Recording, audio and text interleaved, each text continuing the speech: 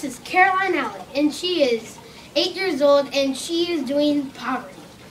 I am doing poverty because it is going around a lot, mostly in Africa and Asia. And if you just turn away and you don't look at that, then it's only going to get worse. And if you say, oh, we don't need to matter, it's not us. But that's just making it worse. And what would if you were in poverty? Would you like other people to help you? Think about those two questions. What would you do? And how would you get out of poverty?